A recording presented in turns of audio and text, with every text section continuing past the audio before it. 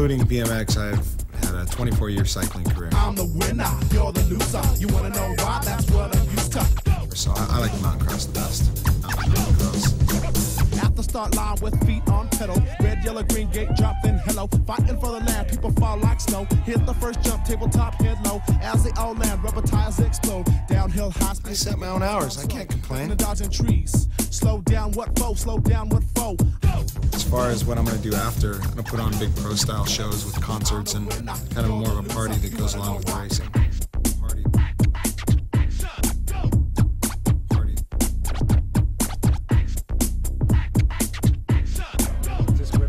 I'm the winner, you're the loser. You wanna know why? That's what I'm used to. Develop the mountain cross format and bring it to the public as far as putting on events by myself. And it's the only event that all of the riders are racing head-to-head on one course. So I like mountain cross.